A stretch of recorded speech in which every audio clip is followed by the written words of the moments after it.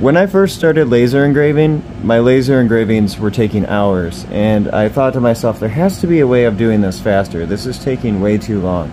So I hopped in the Facebook groups and asked people, and it turns out there actually is a way of doing this faster. If you open up Lightburn and go to device settings, it's this little wrench up top here, device settings. There's a setting called whitespace, fast whitespace scan. I turned mine up to 7500. You may have to change yours depending on the laser and your belts. Be very careful. I don't know what the long-term consequences are of doing this, but so far so good.